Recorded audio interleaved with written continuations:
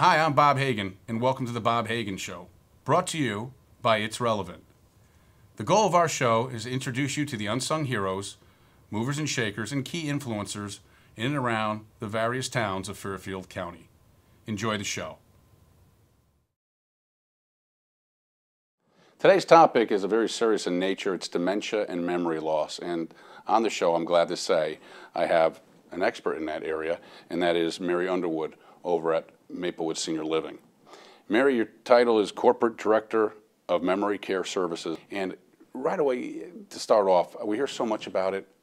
What is dementia? Can you give us a definition for our listening audience? Dementia is a term we're hearing and seeing a lot more. Dementia is an umbrella term that describes a cluster of symptoms. Increased confusion, poor short-term memory, poor decision-making. All those things are a cluster of symptoms, and it's an umbrella term. It's the actual diseases that cause the dementia that fall under that. Alzheimer's causes dementia. Lewy bodies causes dementia. Strokes cause this cluster of symptoms of dementia. So dementia is the umbrella overall term to describe the symptoms and the cluster of things that are happening with a person. The actual diagnosis is what causes that. And there's over 60 things that can cause dementia. Is there anything contributing to it that we're seeing mostly? Is it something that we're in the environment? Is it something out there? Is it strictly age?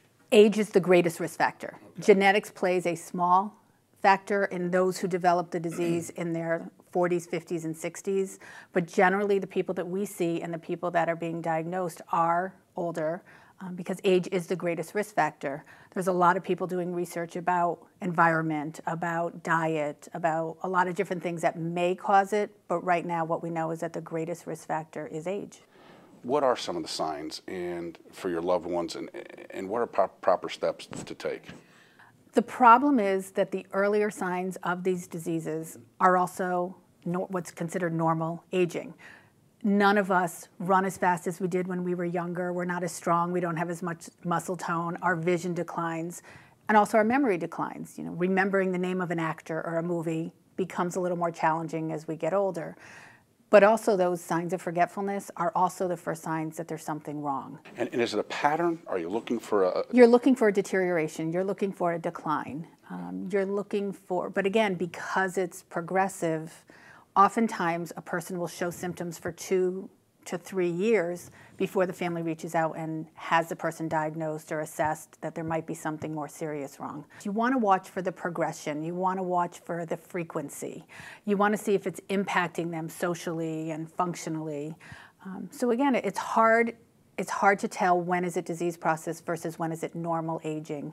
Forgetting the names of actors in movies is very normal. Right. Forgetting the name of your neighbor who's been your neighbor for 30 years. Forgetting your first grandchild's name. That's not normal. Well, let me ask you this then. What is the difference between dementia and memory loss then? Is there really... Dementia is more than just memory loss. As it progresses, it becomes word recall. It becomes being able to process. It becomes difficulty with numbers and balancing checkbooks and sequencing. So it's not just memory, but it's a lot of other things that happen as the disease progresses. You were also talking about a particular individual that happened tragically to walk off. One of the scariest words in dementia care is yet, Y-E-T. Nothing has happened yet. But what happens when that yet happens, oftentimes, unfortunately, it's a pretty significant event.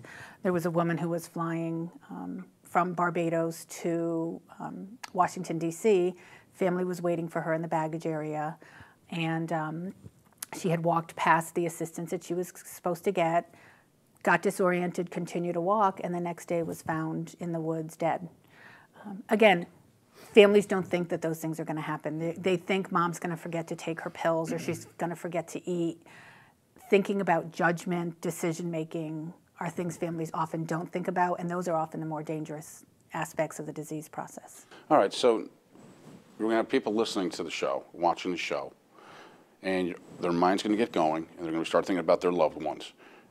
When is the right time to be proactive and start making decisions to maybe act to help that individual? The sooner the better, okay. Which is obvious, but unfortunately, in our industry and in our field, we don't see a lot of people doing things early.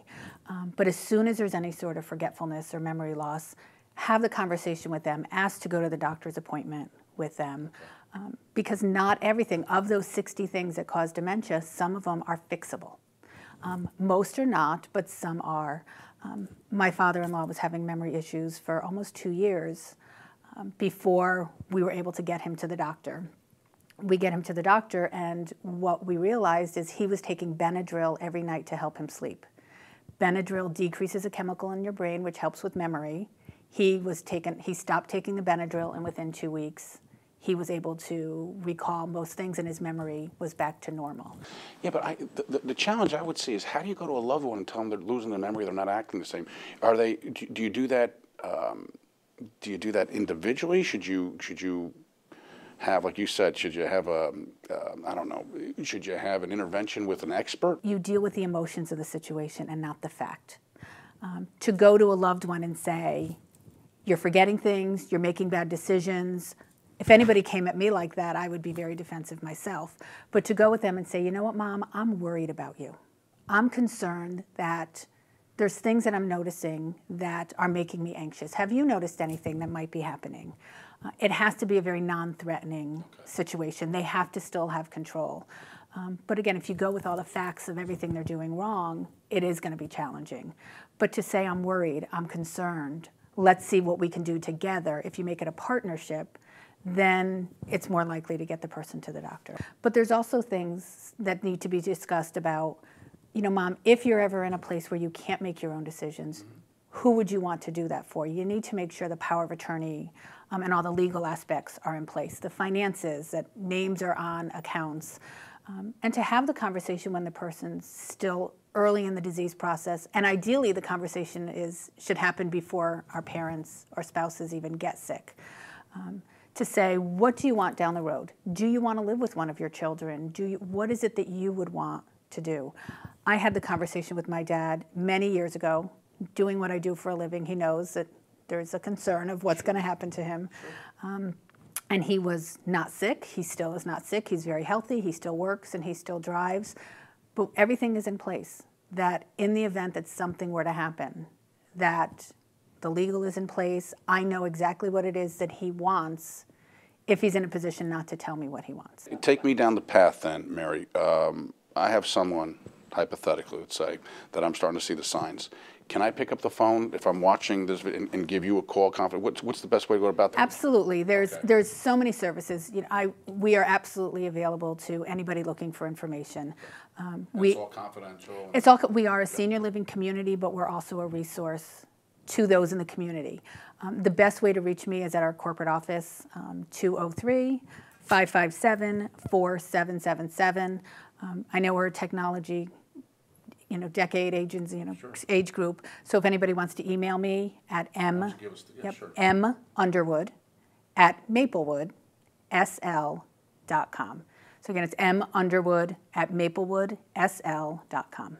And you can give them some feedback along those lines. We'll give them some direction, know the services that are in the area, because there's so many. I've been doing this 24 years now. When I started 24 years ago, the choices really were nursing home or stay at home. Now there's home care agencies that specialize in it. There's adult day centers.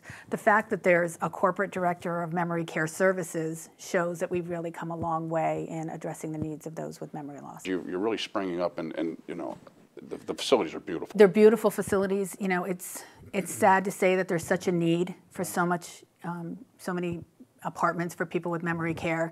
But we are based out of Westport, but we have 5 communities throughout the state.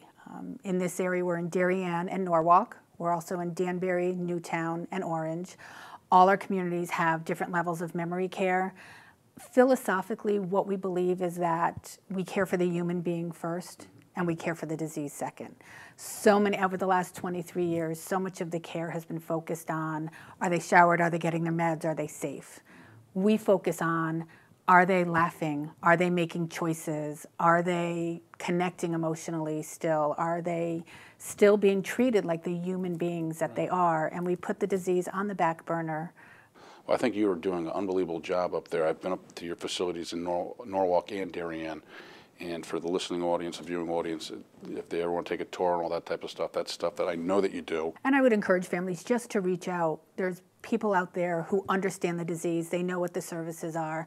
And as family members, it feels like you're slapped in the face when you're given when there's a diagnosis of dementia, but there's really good people who really know what's available and want to help. What you guys are doing over at the Maplewood is unbelievable. And again, I cannot thank you enough for your expertise and just hoping that we could shed a little bit of light on some of the people out there that might be seeing some of these symptoms in some of their family members. So thank you so much for being on the show. I really appreciate it. You're welcome. My pleasure.